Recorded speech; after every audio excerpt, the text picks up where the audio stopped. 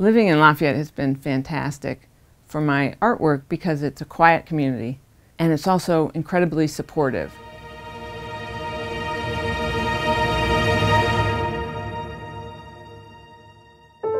My art is a combination of mediums.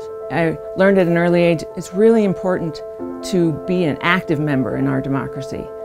I grew up in the 60s and very active, tumultuous time and making sense of what was going on in the world. And when I got older, I realized I really wanted to put these things together.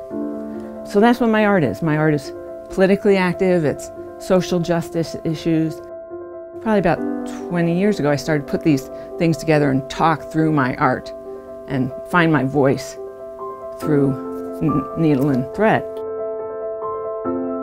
The fabulous thing about needle and thread and fabric is it carries so much meaning just all on its own. So if I make a shirt, the shirt talks about fashion, it talks about time and era, it talks about gender, it talks about so many things, and then I can put another layer of my own thinking, my own thoughts, and my own imagery on top of that.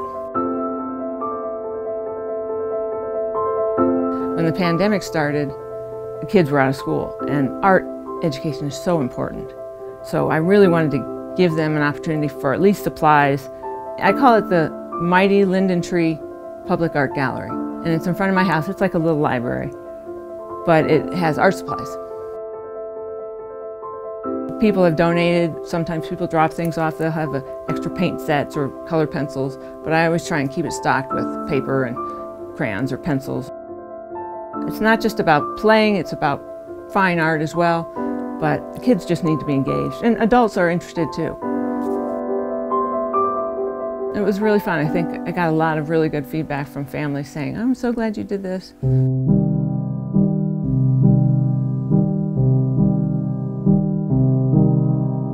I think art is important for everyone. I think making art, even if you don't feel like an artist, is really important because it teaches you about yourself. It teaches you that you can get through something that's really uncomfortable. It teaches you that maybe it's not quite so important to get this perfectly right, that maybe your expression is more important or your feelings about it are more important. I think it's also really important because it really can teach kids troubleshooting and solution building. And you get into a painting and you think, what am I doing? This is horrible. But you stay with it, you stick with it, and you work it out. You put things together that you hadn't thought about before. You come up with new solutions, new ideas. And so I think art is really important for artists and non-artists. You know, just to go through the process of creating something, and you also appreciate what other people do. Art can really change my perspective on a topic that I was thinking about or considering, or I thought, oh, I know about this. My work confronts me on my own assumptions, and that's really why I do it, to really explore my own issues and to share that with the community. I think if I'm feeling something, somebody else probably is too. Lafayette has been both my subject and my audience.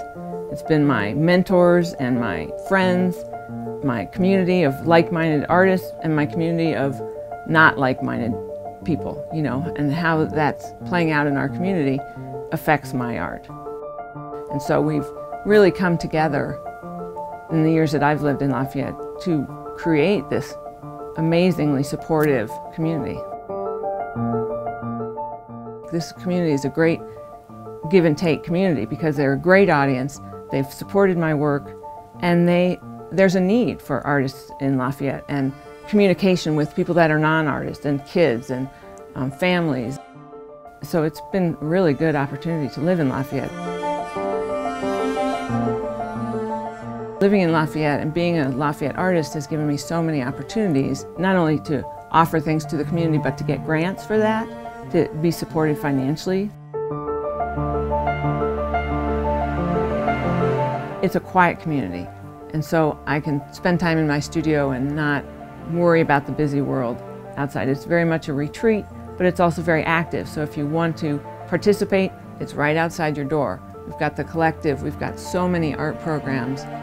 So it's contributed to my own art career, my own art life, And I feel like I've also contributed to it through different programs at the schools and the little library gallery that I created and the studio tour and different volunteer programs. So it's been a very fruitful place to have an art career.